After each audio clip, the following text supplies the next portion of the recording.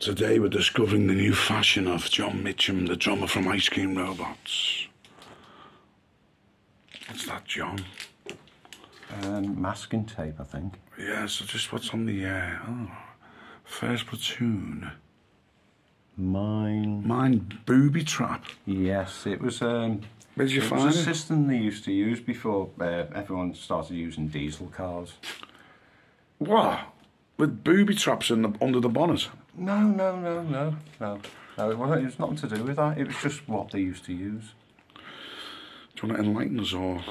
Yeah. It probably originated in the Second World War, right? Yeah. You know, there was a surplus of diesel and, well, fuel, and they had to get rid of it.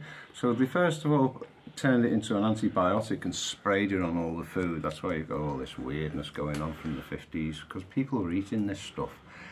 And then the mine booby trap carried on and on and on. From then on, World War III already, and we don't even know it. Thanks, John. Another note. I was only kidding. This, I think I got it from Callan, a shop in Liverpool in the 70s, and they used to sell Vietnam memorabilia. Yeah. And So that was from one, Vietnam, I think it was £3. Great. So if anyone wants to buy it, it's £2.99. I'll knock a penny off. Even with the postage. I always forget something.